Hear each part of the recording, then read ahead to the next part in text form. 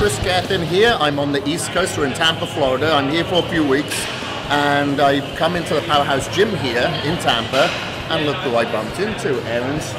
So 2 times Miss Olympia, and figure Olympia, and lifetime natural athlete as well. We've got a fellow lifetime athlete here, and we've decided that we're going to bunch up together and put ourselves through a workout. We've decided upon legs, or you did, when we put the post out to the social networks. So we've decided to kind of come up with a hybrid of instinctive adaptation, if you wish. So Erin's going to begin with putting me through a bit of a workout, and then depending on how tough she's on me, I'm going to try to get a little bit tougher on her. What do you reckon? Yeah, let's get started. Yeah, okay, so we're going to start with dynamic step-ups. This is a great warm-up exercise to fire up the central nervous system and get the blood pumping.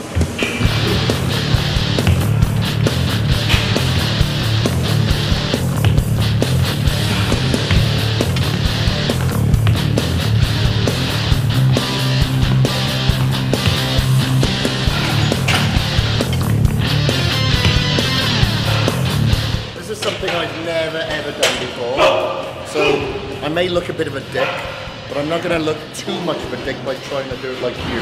No, what you want to remember is you want to drive the knee to parallel, and you want to dorsiflex the foot.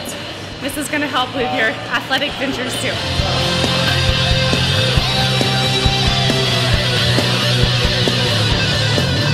Is that correct?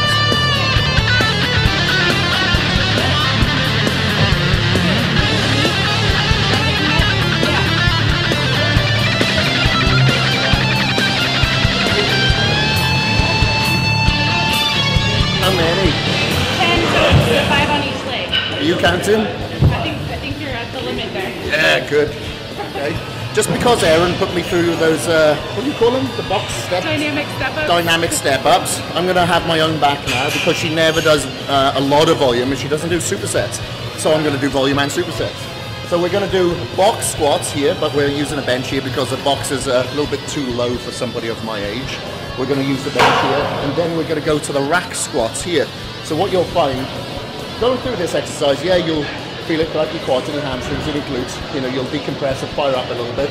Not too much because you said of your, compression of the spine, yeah. And then you will really feel it throughout the quads when you go to the rack squats. So to begin with, we'll stick to the same weights. Normally you would go heavier on a rack squats, but because we're doing a volume of around 20 reps, more if you've got it, you'll feel it just with that weight, so you'll be good. So let's start off with this. So box squats straight into the rack squat. We're using a slightly wider than shoulder width stance on both of these movements. That's it, perfect. Making sure your neck is in line with your spine at the same time. That's it. There's always people that have a bad habit of looking straight into the mirror, even when they're down deep, and extending their neck. That isn't alignment with the spine. How many are you up to, or am I counting? I have 6 more. That's it, perfect. Easy. That's it. Slow that negative down just a little. Just a little. That's it, easy. That's it. Good. That's it, just let it, that's it. Decompress the weight. Then off, that's it. Fire up. Good, easy, walk it apart.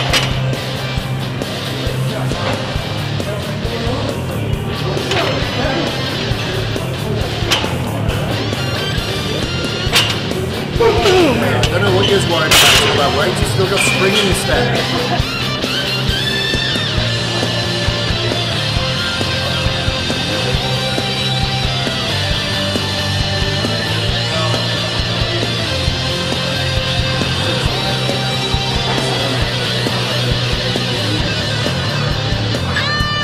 Go a little bit further. It starts to feel good.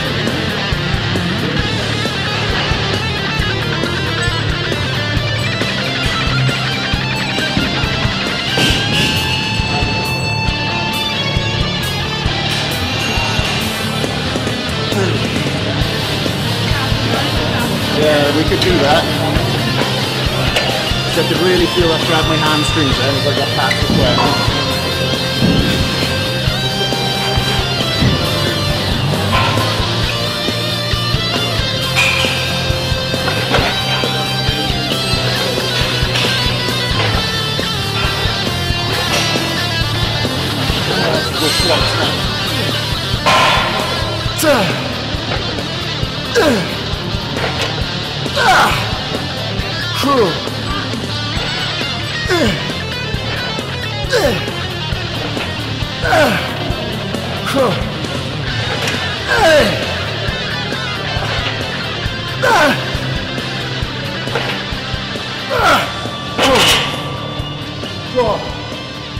Man, that was tougher than I thought.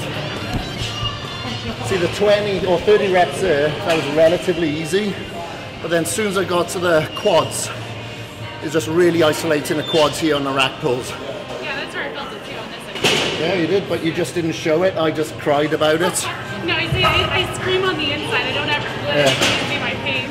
See, us men look for sympathy. That's why we scream. So we're on to the second set of box squats and rack squats. I'm going to bump up the weight on the second superset to 225 and we'll see if I can do it.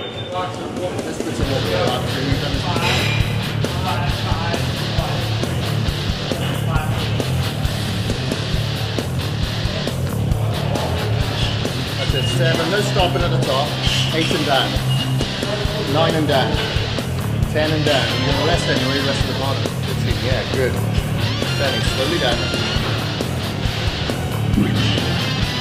That's it. Fire. One more. Here's your 20. 7. Come on. 8. Easy. What you got in there? 7. Come on. That's it. 7. Racket slowly. Back up. 12. Good. 2. Come on. Number 1. 40. That's it. Good. Walk in the park. Let's go. Yes. Come on. You're going to make me look bad now. Keep going. Think hard. Yes. Yeah, that was it, right? That's it. One more. That's it. No, that's it. Yeah. Perfect. Woo! Damn, you made me look like an idiot now. Shit, what am I going to do? You gotta go up. Gotta go up. I struggled with that weight. Oh, you got it. Right. I guess you've got good endurance. That's how we justify it. Okay.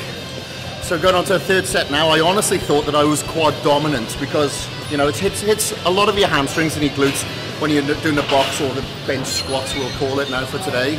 But then when I went on to the rack squats, my quads were killing me. Now, if you looked at Erin, you know, there was just blank face, stone face.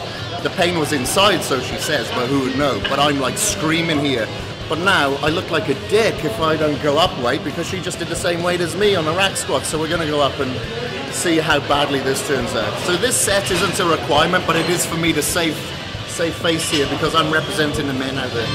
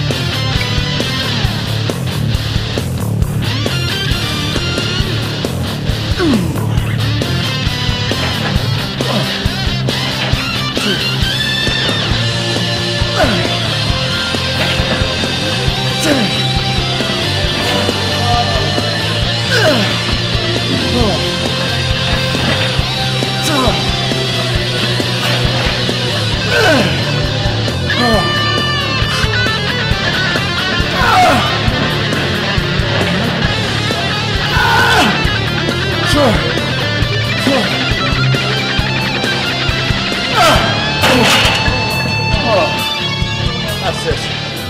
Plus 17. There's just no way I had 3 more in there. I stopped at 12, so it was more than 12. Oh, man, that's good though. Feels good. Hateful during it, but it's very nice after. Okay, so I just put Erin through what is considered my exercises, and at the end here, I was actually trying to rip the weight off, thinking, why is it so heavy, and I'd left the collar on. So obviously the blood has gone somewhere other than my head. And then Rick here, the cameraman, is actually helping me off with the weights, not Erin. So I don't know what's happening here. Now she's putting me through one of her exercises, which is called? This is a single leg, straight leg deadlift with a hex bar. Okay. So I've never used one of these bars either. And, all right, so I'm going to start with my non-dominant leg. Yeah, so you start with your weaker side. And then you're going to balance with the ball of your foot on your stronger side. Okay. And straight. Yep.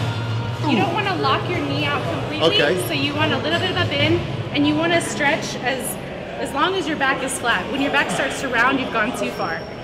There you go. Make sure you have the weight on the ball of your right foot. Okay. So you're not balancing too much on the right foot. You're putting most of the pressure on your left side. There you go. So I usually do 8 on each side. We'll call that 8. There you go. And then just reset, go straight into it. Come on. Okay. This side should be easier. So same thing. Go nice and slow on the negative. And really think about lifting the weight with just your hamstring. Oh. There you go. Good.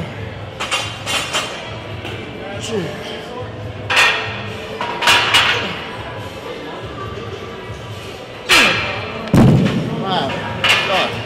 I found that really hard. Yeah. I found that really, really difficult. Especially after that.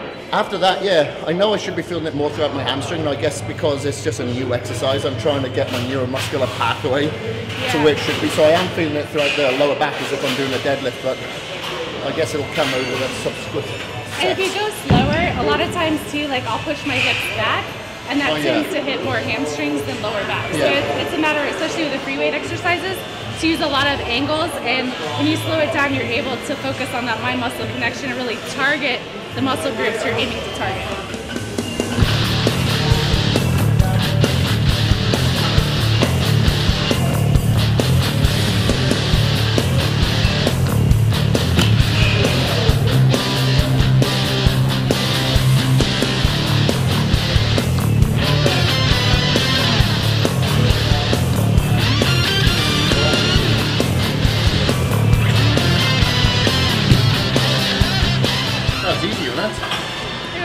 It looked easy. But I tell you what, they say leave the ego at the door. I think mine is back in Wales now after seeing you do this. Like, people are probably watching this and thinking, God, Kris, you're a pussy now, you can't keep up. But it isn't so much. She's a badass. It's more sport-specific training. So it's an exercise that I would normally do. So I'm a little bit more familiar with it. Okay, that sounds good. We'll go with that. Okay.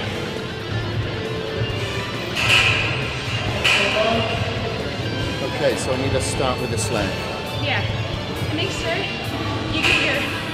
Put all the weight on the supporting foot to the ball of foot. Yeah, so it's just like on the toes and like the ball of your foot, but very close. So you almost want to point that toe and get as much weight off of this foot as possible. No, the weight off this foot. Off of that foot, yeah. Right, okay, right, got you. And then focus on pushing your glutes back too, and that'll hit more of the hamstrings. Okay. The analogy that I always use, and you probably use this as well, pretend there's a midget behind you and you got to push them into the mirror with your ass. You haven't used that one? Oh no, that's the one that I use. It didn't catch on then, obviously. That's a little creepy. Well, I have creepy thoughts. Yeah, and try not to lock your knee. Oh, no.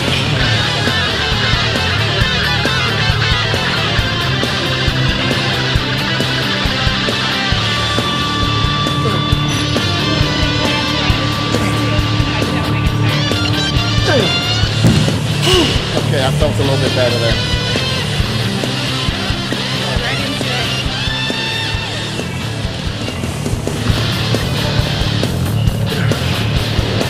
Yeah. Push the weight on that right leg. Yeah. Make sure you're doing a full range of motion too.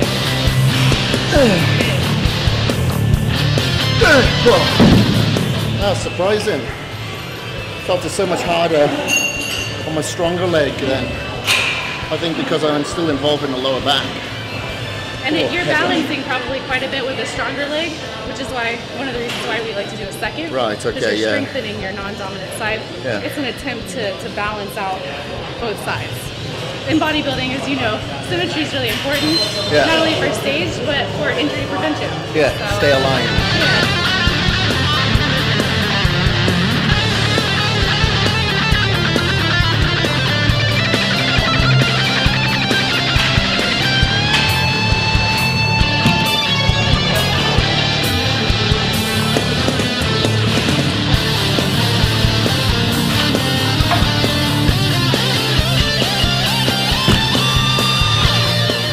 so back to my territory now, or so I hope. We're going to go onto a leg extension here. We're supersetting that with a vertical press here. The understanding is that we've done a lot of hamstring work now. We want to try to direct that more onto quads. So we're going to pre-fatigue on quads here. We're going to do a straight set of around 20 repetitions or wherever failure may fall. And then we're going to up the weights by about 2 plates. And then we're going to do partial repetitions to really target the rectus femoris, teardrop, the vastus medialis right around the kneecap area on these partials. So, and we want to see if we can get an expression out of Erin's face here, because it looks too easy for me. Okay. So Erin's leaning right back here to make sure that we take the flexors out of the equation, keeping her upper body completely static. What you'll notice sometimes that you bring your flexors and your abs into it to make it easier. I'm going to make it easier. I'm going to be that spot. What are we up to? You counting? 10, we're halfway. 11, that's it, contract. 12, easy. 13, looks so easy. 14, good. 15, 16, you got more on you. 17, let's keep it going then. 18, come on. 19, best set. 20, yes. Okay, let's put it a couple of plates heavier. Okay, and now just as far as my hands now. Leaning right forward, that's it. Smaller, slower. That's it, good. 4, 5, 6, good. 7, 8, good. Come on. 9, and you're halfway. 10, 11, 12, good. 13, come on Erin, let's go. 14, number 1. 15, tap my hand. 16, easy. 17, come on. 8, last 2, and 1. Nice, good. Perfect. Was there an expression up there? I didn't see. Okay, and straight onto the vertical press, and the feet are at the bottom of the plate, or as low as she can go. Again, just to target the quads. No stopping at the top yet. 3, 16, good.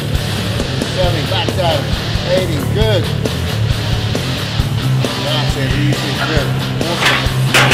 See a bit of struggle there then. So the idea is why I personally prefer not to pause unless we get towards the end. That ATP only lasts in our system for so long, Yeah, we're trying to encourage sarcoplasmic hypertrophy, but we're trying to take advantage of the myofibrillar hypertrophy and the ATP that kind of supplies that energy for us, because it doesn't last too long. So I just like to get it over and done with, like a band-aid, right off. Right, okay, so this is my first set. I just started on here on Erin's weight. I was like, geez, is that the weight that you were doing? So I have to go heavier, so this is going to be an entertaining set. See if we get this done 20 reps.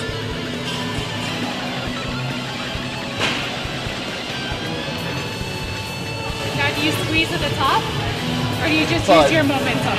I'm not using momentum. What do you want about? That's my muscles moving, not momentum. There you go. I'm just giving you a hard time. You don't have to. Just bloody set it.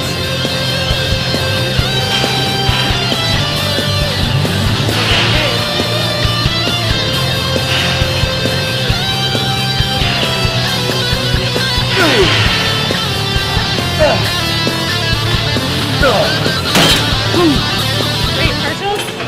Oh shit, yeah. You're gonna do partials. Bloody hell. Good job I got a trainer here. But 2 plates heavier, is that that's the whole stack? That's the whole stack. Correct. Yeah.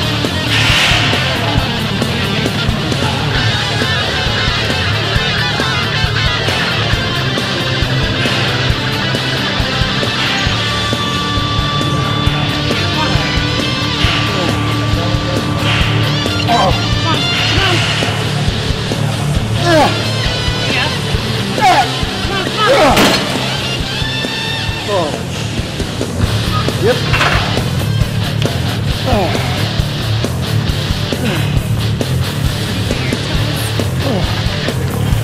Yeah, so no weight to the heels.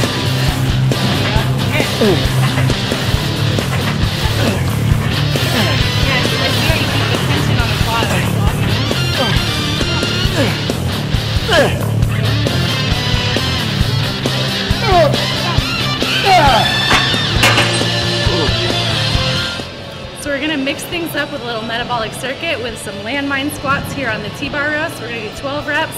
Going to jog up to the Santa Monica stairs, sprint up, walk down, lunge back. Do that 3 times. I'm really looking forward to this.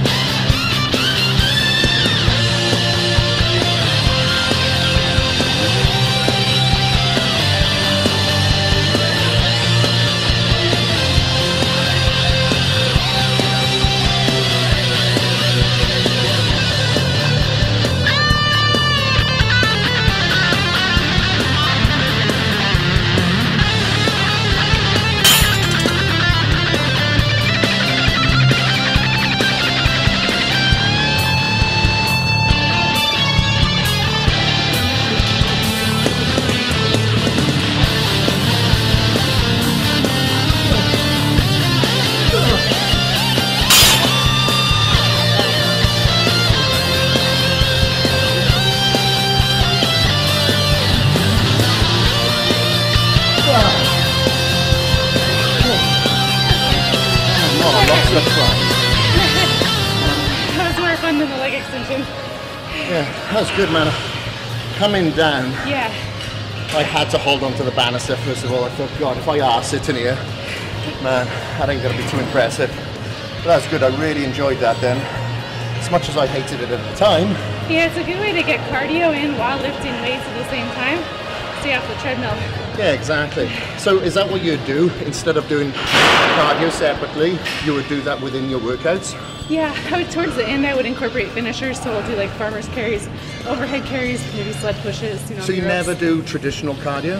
No, I'll walk outside, but I like to call cardio the stay fat zone.